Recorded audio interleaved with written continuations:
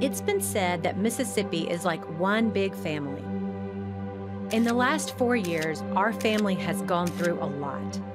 Hurricane Zeta slamming the Gulf Coast and tearing through the South overnight. We had so many hurricanes that they ran out of names. 300 tornadoes.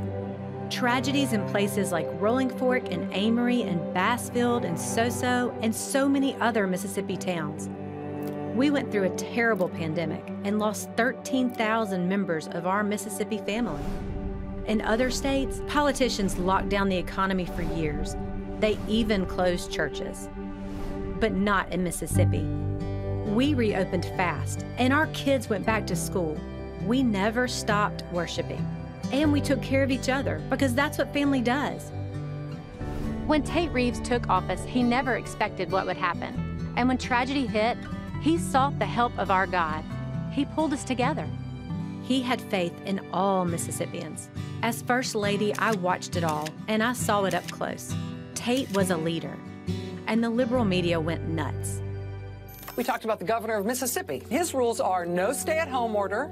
His executive order declared that basically all businesses in Mississippi are pretty essential. The president singles out Mississippi and Governor Tate Reeves over the vaccine mandates. I propose requirement for COVID vaccines, and the governor of that state calls it, quote, a tyrannical type move. This is the worst kind of politics. The president's not slamming these governors. He's slamming the people of the state, because what the governor's doing is saying the people of Mississippi are going to do the thinking. But you know, Democrats are going to pounce if your numbers start going up. Well, I'm not concerned about what Democrats think. I'll tell you that. I got to do what's right for the people of my state. We've seen cases, again, cut in half in Mississippi.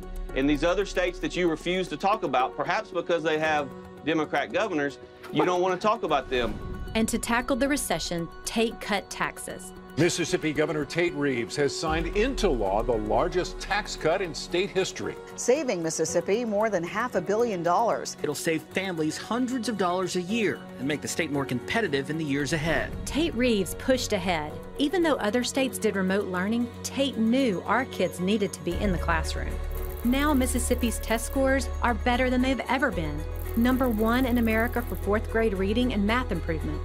Our high school graduation rate is the best in Mississippi history, and Tate rewarded our teachers. I am so excited to sign this teacher pay raise today and make it law in the state of Mississippi.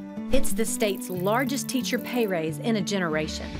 With better education, now we are attracting new and higher paying jobs. Mississippi surpassed its pre-recession level of real GDP before the United States did. You guys are cruising in Mississippi. Wow. Tate's $100 million commitment to job training is preparing the Mississippi workforce. Now, almost every week, Tate is announcing more new jobs. The groundbreaking of Mississippi's largest economic development project in state history. Between Milwaukee Tool and Grenada, Columbia Industries and Starkville, and now Altex too, more and more companies are moving to Mississippi. Talking about almost 1,000 jobs, paying $100,000 a year. That's huge for our economy. Tate cut our state income tax, and we achieved the lowest unemployment rate in our state's history. I'll just say this, Mississippi is open for business. I don't think we would be here today without his leadership and his direction and his vision and his help. After recession and pandemic and hurricanes and tornadoes, I can still stand before you tonight and declare that the state of our state is not only strong, but stronger than it has ever been. But there's so much more to do. I'm determined to defend Mississippi's culture and our way of life.